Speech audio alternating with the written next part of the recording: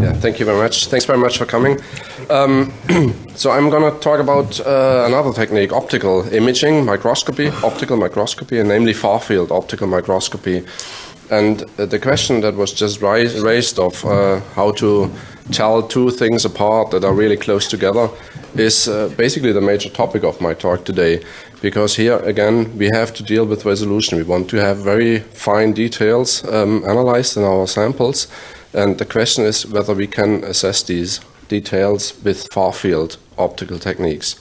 So I'm going to start with wave optics a little bit. It's not going to be too much physics here, and some topics of microscopy resolution in general.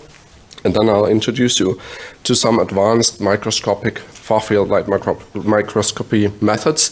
The first that was commercially available is the 4-pi confocal laser scanning microscope that was commercialized by Leica Microsystems. And then there's a whole bunch of new techniques arising now, and they all deal with imaging in some way or another in non-linear regime.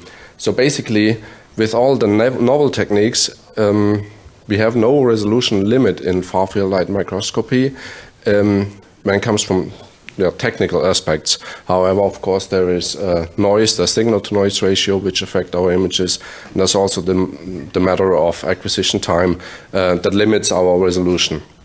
So here we can make use of photo-switchable, photo-activatable fluorophores. We can use that microscopy, and then there's another technique that uses blinking of quantum dots, or in the case of localization microscopy, down here we use blinking of individual fluorophores. And then there's of course these other techniques, palm, storm, f-palm, and the like. There's all different names for basically the same type of imaging, but that circumvents the conventional resolution limit in far-field light microscopy. So we're dealing with light waves here, not ultrasound waves anymore. So we have to look at the electromagnetic spectrum. Here we're in the optical regime. The visible light, 380 to about 780 nanometers. These are the wavelengths that we use for imaging. Again, here the wavelength gives you a rough estimation of the resolution that you can achieve. Basically, it's half the wavelength that you will see in a minute. So we could, if we use the violet, blue light, we could achieve resolutions down to 200 nanometers roughly in using far-field light microscopy. So an electromagnetic wave that we use for imaging, it has an electric magnetic component. They are perpendicular, so the electric field might go in this direction, the magnetic field up and down, and the propagation direction would be in this direction, so they're all perpendicular. And this is what we use for imaging. We put these light waves into our microscopes. For instance, we use wide field illumination, put in a plain plain light wave, and look at the diffraction of our object. We see that there's diffraction from the various. In this case, when we not dealing with impedance here, but we're dealing with the refractive index.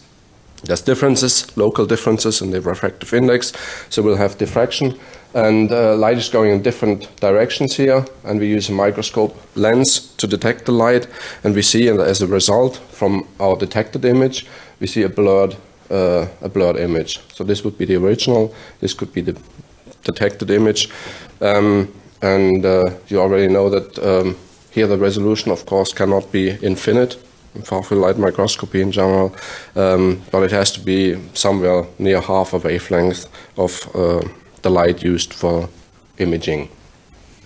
And okay, how can we understand the resolution limit here in terms of diffraction? Well, we can sort of assume our object to be, the simple geometric object, a line object here, a grating, different lines. We shine in our laser light and we get diffraction in various directions. So there's the zero order diffraction and first plus and minus order diffraction.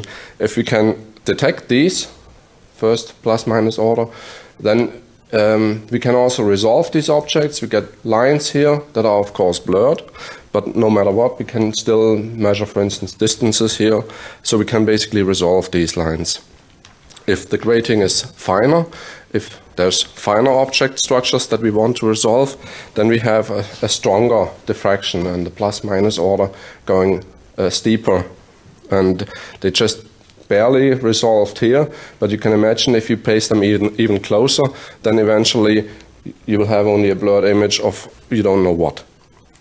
So just to let you know, the finer structures we have, the smaller distances, the smaller structures we want to resolve, we get higher diffraction. And well, Ernst Abbe found out some more than 100 years ago that the first order of diffraction, plus minus orders, they have to be imaged by the detection objective lens in order to resolve these objects.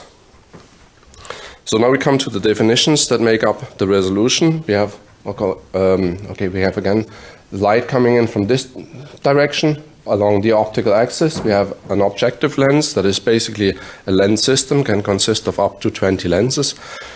And then we have somewhere our focal plane where we place our sample. And we see that from this focal plane towards the front lens, we get a maximum acceptance cone of light that can enter the objective lens. And this is described by this angle theta here. And that would give us what is called the numerical aperture. N is the refractive index here in the medium in front of the objective lens, and n times sinus theta is the numerical aperture, and that defines our resolution. That value of the numerical aperture is written on every objective lens.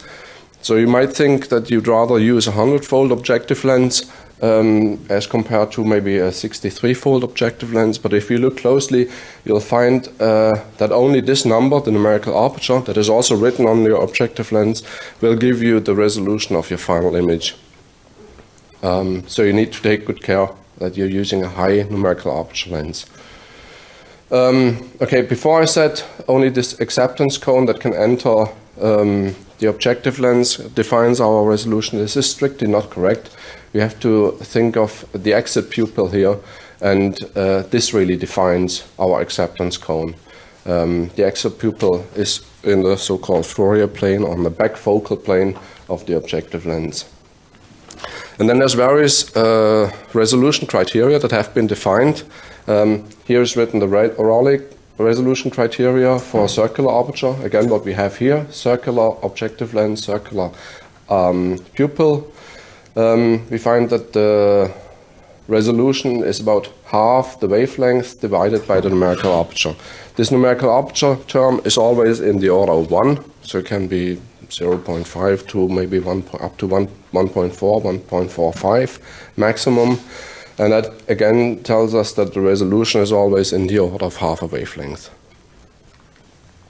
What can be done to increase the numerical aperture is, of course, that we use immersion objective lenses. You can see here what happens if you use an air objective lens. We find that on the cover slip, most of the light is refracted here, goes to the side and is not detected, is not entering the objective lens, whereas if we apply oil, we find that more light is entering, giving us a higher acceptance cone, giving us basically higher numerical aperture.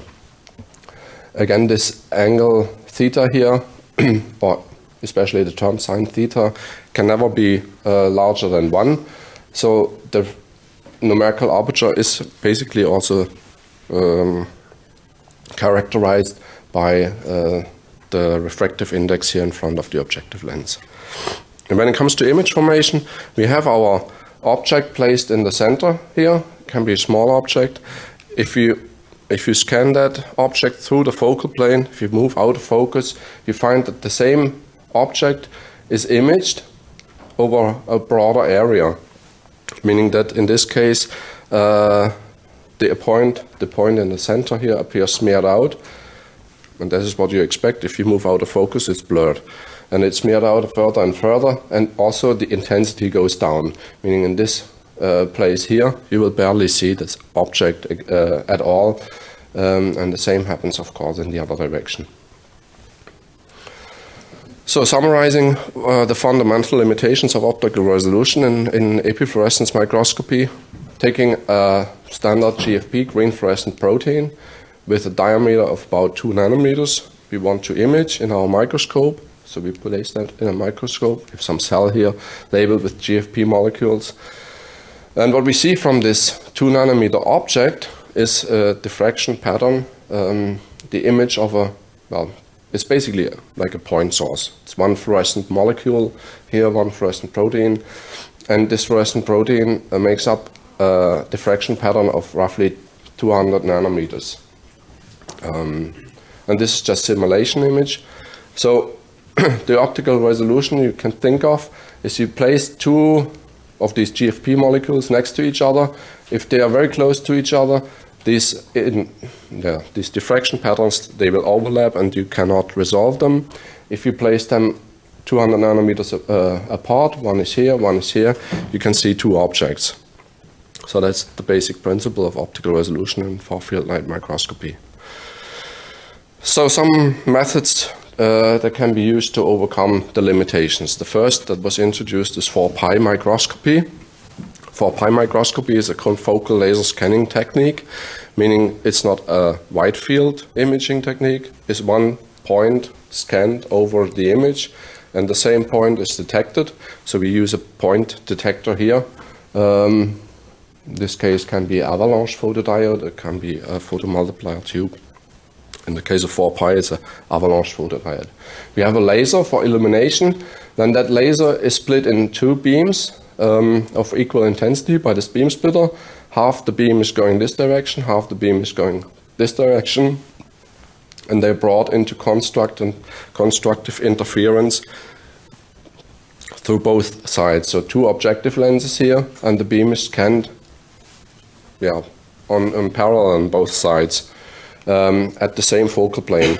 And again, the same focal plane is detected. The light is going back, the fluorescence light is going back this direction and is brought into interference on the detector. What happens if you compare that to conventional confocal images? That is using only one objective lens. In confocal imaging, we have a lateral resolution of about half a wavelength, 200 nanometers. And an axial resolution of about 450 nanometers. In this case, where we have 2 objective lenses from both sides, we have constructive interference in the center, and we have the side lobes on either side in the 4-pi images. So here, basically, instead of 1 volume that is imaged, we image 3 volumes. Oh, thank you very much.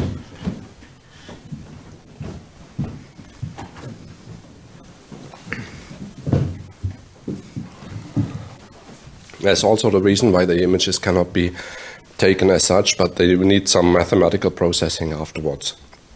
But in principle, the volumes on the top and on the bottom, they can be removed mathematically, by some computationally, by some algorithms, leaving us with around 110 nanometer axial resolution, if we are able to remove these so-called side lobes.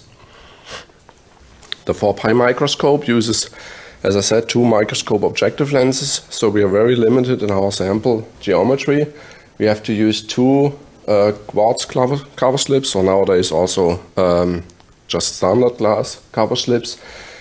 The thickness of our sample cannot be much higher than 50 microns, so it's basically used for single cell layer imaging. We also have to apply fluorescent beads for calibration, for adjusting the microscope prior to the measurements. So we have a couple of limitations. The sample thickness, as I said already, but also the active surface here between the mirrors is about 0.5 square centimeters. So it's very limited. However, of course, we get a better axial resolution at least. Here's a confocal image of an E. coli that was labeled on the membrane.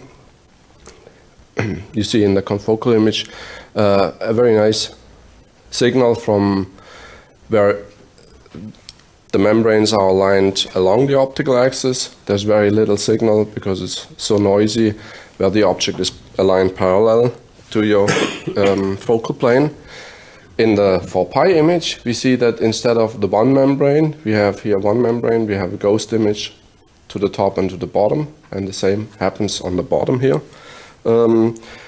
Meaning that first you look at the sample and you look at the images and you say, well, what's that? We don't have 3 membranes, but that's just the way the 4pi works.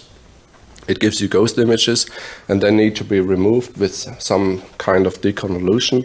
And in the end, you also see this fluorescent bead that has been used for calibrating these measurements. And you see a very sharp image here as compared to the confocal microscope. Here's an example where the 4pi has been used to image mitochondria and live yeast cells. That's a rendering, of course, because we're already having to deal with deconvolution. You might as well then use some rendering to display our results. So some nonlinear techniques used to overcome the resolution limit in total altogether. The first one I'm going to introduce is structural elimination microscopy. Just to give you an idea on how that works. Stat microscopy, of course, is nowadays also a commercially available microscope. And then there's the other techniques using stochastic imaging, meaning that we record individual fluorophores over time in a stochastic manner. It doesn't have to be standard fluorophores, it might also be quantum dots, photo-switchable, photo-activatable fluorophores, or as in the case of localization microscopy in general, also standard GFP, Alexa dyes, and so on. Basically, all these nonlinear techniques, they rely on fluorescence. They cannot, for now at least, be applied to wide field transmission imaging, but they can be applied very nicely in fluorescence mode. So photoactivatable, photoswitchable proteins, they can switch between a fluorescent and a bright state and a non-fluorescent or dark state. Or they can switch between different fluorescent colors or different, maybe even different fluorescence lifetimes. Switching is done with specific wavelengths, also meaning that switching can be done with laser light from externally, and it is able to create nonlinearities that we need for our highest resolution imaging, for super resolution imaging, is able to create nonlinearities even at low intensities. DRONPA is one of these photoactivatable fluorophores. It's like a GFP, it's a fluorescent protein, can be switched on by shining in laser with 405 nanometers. It can be switched off again by shining in laser with 488 nanometers, but it can also be used, the same laser, 488, for imaging the fluorescent protein. It has a fast switching time, it has a high quantum yield, quantum efficiency, and can switch more than 100 times on a single molecule scale. So this can be used in structural elimination microscope. This is just a very general introduction on how this works. So we might have a sample with 2 fluorophores next to each other, and you see the cross section here. So it's pairs of fluorophores that we want to resolve. First, they are all in the dark state, and then we excite them with 405 nanometers by applying a sinusoidal activation. Sinusoidal activation means that we shine in a grating, basically, meaning that we have light in certain areas and then it's dark next to them. Sinusoidal for the reason that it is very easy to generate. So we have a dark state, and some fluorophores here in the center, they will be activated into the bright state. The fluorophores that are here in the area where there's no light, they cannot be activated, and they will remain in the dark state and will remain invisible. And after that, we apply a sinusoidal depletion with a phase shift of 90 degrees. So where there was light before, there's dark now, and where there was dark before, there's a very high intensity here, and we shine in this additional grating pattern for a very long time. And that would give us a very high probability in this area here for all the photons to be depleted, to be in a dark state again. And only the fluorophores that are in the center here, where there's no light from the depletion, they will remain active. And after that, they can be imaged. Basically, we can image these individual fluorophores. And then, of course, we have to move the pattern. The process has to be repeated over and over again. That already gives you an idea. What we're dealing with here is, of course, we have to use much higher integration overall acquisition times. Another possibility to use this nonlinearity is to use saturated excitation, and the results are shown here. With linear structured illumination, we get basically an increase in optical resolution by a factor of 2. So instead of 250 nanometers for the wide field images, we get roughly 130 maybe nanometers. In the case of saturated structured illumination, we are here. We have an experimental result of 59 nanometer half width in our images, and that already tells you that we have broken the diffraction barrier. Another method to break this diffraction barrier is to use STED microscopy. STED is an acronym for stimulated emission depletion. Again, the fluorophores are depleted from their fluorescent state by shining in not only the excitation spot, as in a confocal laser scanning microscope that will excite all the fluorophores in the volume 450 by 200 nanometers, but we shine in an additional STED spot. It's not a spot, it's rather a donut mode. It has light all around and is dark in the center. And if we shine that laser light here, the STED spot, long enough, then only the fluorophore in the very center will remain active, and all the fluorophores around, they will be depleted. The advantage of STED microscopy is that we can in principle also use some sort of standard fluorophores, although they have to be very photostable, so it's not all the fluorophores that can be used. And nowadays it has been shown that below 20 nanometer optical resolution is achievable with the STED beam, with the STED microscopy. The commercial microscope gives you, for a comparison, the confocal microscope, again 250 times 500 nanometer. The commercial STED microscope is around 80 nanometer, that the optical resolution that can be achieved. I'm skipping this. Okay, here's some subdiffraction image as it was achieved by STED resolution. Other possibilities for STED beam to be designed. So here again is the excitation beam in blue. The STED pulse can be a donut mode only in the lateral direction. So in this direction we have depletion on either side, but in this direction, in the axial direction, the optical resolution is not increased. Or it can be another beam like this, the STED Z pulse, where we have strong intensities on the bottom and on the top. And we can also overlay the two, as you have just seen. And here's an example. Conventional confocal microscopy, where this is the STED image of 40 nanometer beads, how they are nicely resolved. And also here on the SNAP25 proteins. And in this case also with deconvolution, we get a very nice image of the resolved individual fluorescent proteins. Some other techniques, they rely on wide field imaging. They make use of blinking, they make use of photoactivation, photo switching, or spectral position determination microscopy. Here's the very first of these techniques, that is using quantum dots. And here you see time series of quantum dots. And you cannot really tell from this time series how many quantum dots there are. It might just be one over time. It's 10 frames that are shown here. And here's the average. However, we can analyze this data by independent component analysis, and we find that the signal here has characteristic blinking events from 3 individual quantum dots, and we can color them and overlay them, and we find also the centers of intensities. They are very close together, and they can be resolved with this technique, that using blinking of individual quantum dots. Another technique using photoactivation. Here we photoactivate again only a very small fraction, a random fraction of our samples, of all the fluorophores that are in there, by shining in a very low intensity activation light beam. And then we look at the individual fluorophores that can be detected.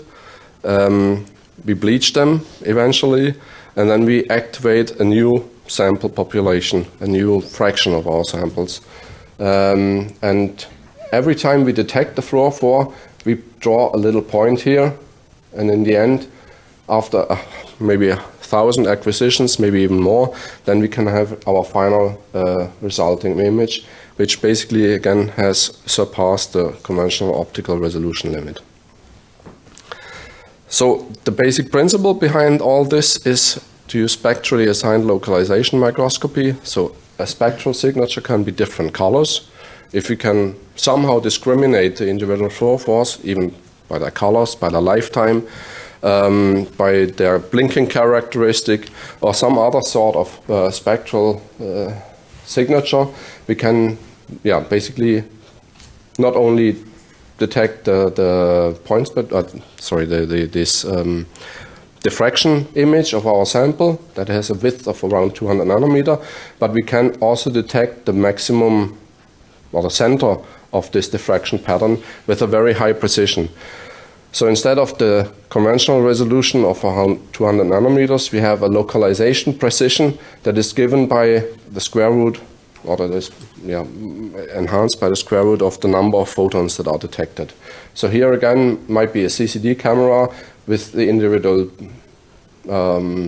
pixels, and you can nicely fit this curve to it, and you can determine the position, the center position of your fluorophore distribution, fluorescent distribution. Here's an example that uses bleaching for this of these fluorophores. We find in this case of the nuclear pore proteins, we can nicely resolve the images, we can nicely resolve the nuclear pore proteins. It has been nowadays also shown using localization microscopy or storm microscopy to show individual molecules on the nuclear pore, like this ring of proteins. They have been resolved. The basic principle, again, is what you do is get all the fluorophores in the dark state in the beginning, and then switch on only a few. So it's a stochastic process. You cannot define which sample population is switched on. So you shine in maybe activation light, or you bleach some of the fluorophores, or you somehow have another way of discriminating them. Say we switch on a few, place them in your detection channel, and only these few, they are imaged. And the basic principle is that you only image one molecule per diffraction volume. So each molecule that you want to detect has to be separated from all the other molecules that are stochastically switched on by at least 200 nanometers, by the optical resolution limit. You detect all these fluorophores, and afterwards you need to switch them off again, and then start again by switching on a new stochastic ensemble and detect them, and so on and so on. And at all the positions that you detect, you draw a little point, and in the end, all these points, they make up your final image. Give you the position of each fluorophore. So it's basically a single molecule technique that allows you to visualize individual fluorophores. I think I can stop here and hand over to the next.